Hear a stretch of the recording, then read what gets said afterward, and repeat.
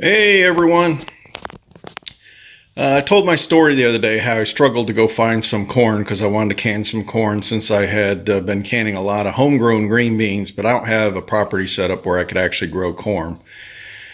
At least anything substantial. But anyways, I was successful. It took me 3 stores before I finally found what I needed, and someone asked me to show how to do this. So here's a video on how to can frozen corn. So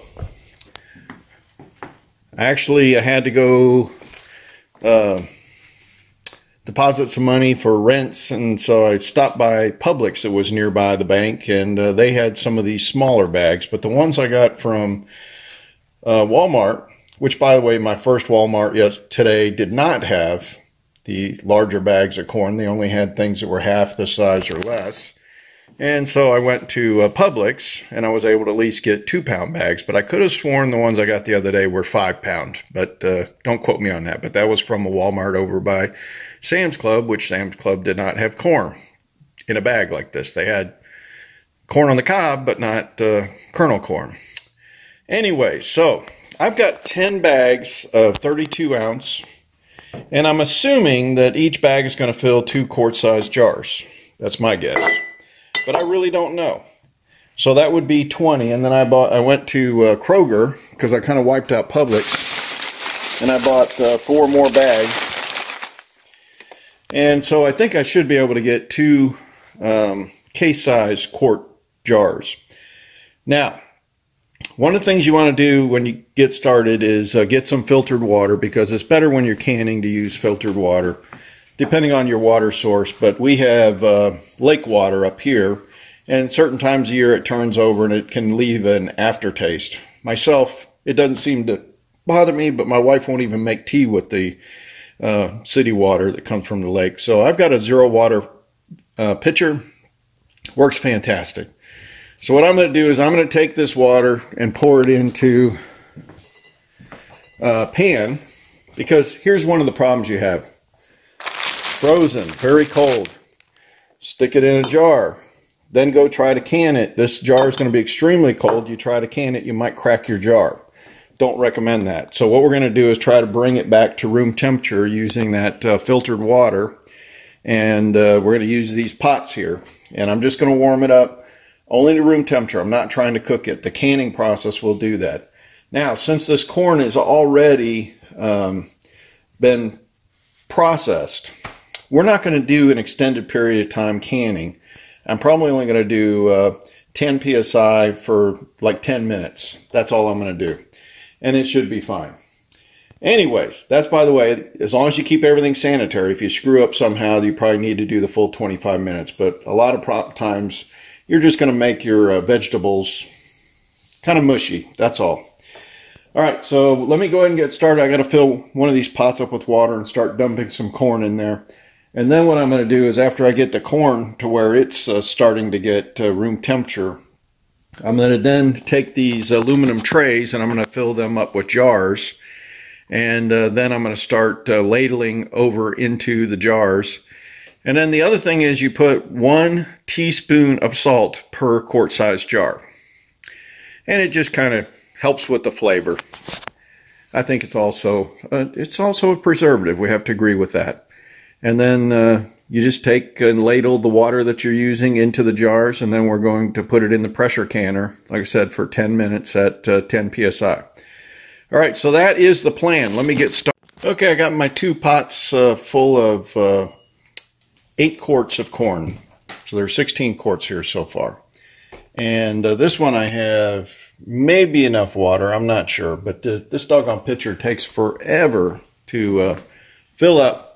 So I'm doing a little bit at a time. I think one more fill up and that first one will be done. And then I got to probably take 20-30 minutes to get enough to be able to fill the other pot where I can put it on the burner. But anyways, we're making progress. It's getting there. I should be able to get... I'm kind of curious if it's going to work out. 8 quarts is 8 quarts. That's what we'll find out. This is a pretty good indication. I should say 8 pounds of corn. So that's 8 pounds of corn. Whether since that's an 8 quart pot, it kind of looks like it's going to work out that I'll have 8 quarts of mason jars. So that was my hope. So I think I've got enough to do 2 full cases. It's just going to take a little bit of time. Okay, I brought the first container of corn to room temperature, and now I've got to ladle it into these jars. And I think what I'm going to do is use a slotted label first, because I really want to bring just the corn over and divide it amongst these jars. But this should fill 8 jars, and then I'll use the remaining liquid, just pour it in. Should be pretty easy. But to tell you the truth, the other day when I did my first experiment, I dumped the cold corn into the container, and that was super easy compared to trying to do this. So we'll see how it works out. Okay, this is actually working very well. I really didn't have to get a slotted ladle, mostly because I didn't have one. I didn't want to go drill into my wife's favorite ladle. So anyways, what I'm doing is there's actually a sufficient amount of water in the ladle when you're filling this up that you just need a little bit to top off. So far I've gone through about half of this. I'm kind of curious if I'm going to get 8 quarts or not. I do kind of fill these up maybe a little bit more than you should. It probably should be right when it first starts turning this corner here. So that's what I'm trying to gauge for. You want to keep it below, you know, this threaded area. You got to have plenty of room for expansion. All right, whenever you're canning and it calls for salt, make sure you use canning pickling salt. This doesn't have the other additives like anti-caking and everything. If you use regular salt, you're going to make your water cloudy.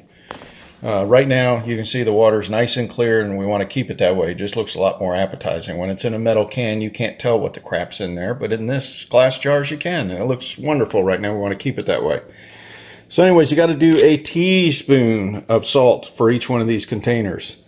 Now, these boxes leak like a sieve, so I usually put something underneath it when I'm doing, and I'm probably, even though I just stuck all those lids on top of there, I'm probably going to use that platter because I end up getting salt all over the place.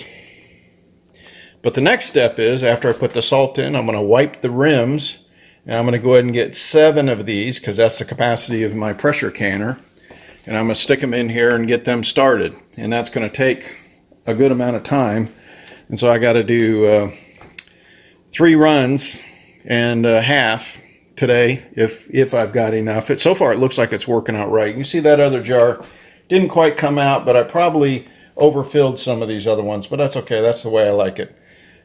I usually, when I do this, surprisingly, last time I had 1 extra quart, which my wife loved. And by the way, this Publix corn smells wonderful. It smells a lot better than the Walmart corn I had the other day. So I don't know if they put some additives, but good golly. And it actually looks like more of a whole kernel corn, which I like as well. A lot of these other ones are chopped off and they're not as good quality, but that's a good looking corn right there. So I'm happy with it. I want you to see what my dogs do. They go crazy. I'm going to take my little elevator down. My rescue dog already hears me.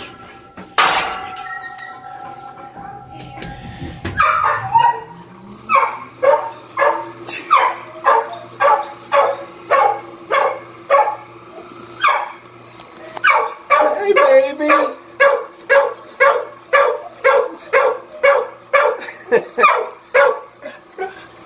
You guys are silly.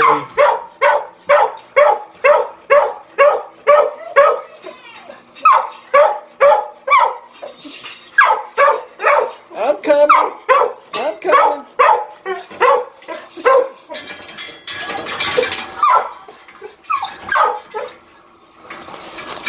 Hey, babies. Hey, babies. All right already. All right already. I'm here. I'm here. I'm here. I'm here. Can I come out? Will you let me out? Okay. Okay, I just took my last 7 jars out of the pressure canner. So I got 2 cases plus 3. So I ended up 27 jars of corn today. And that'll go with my other 2 cases that I had finished a few days ago. So I got to wait for these to cool off, then I'll put them into the storage racks, and that's probably all I need for a while. Now just keep in mind, 4 cases is equivalent to, excuse me, 96 cans of corn. The 14.5 ounce cans. So that's a lot.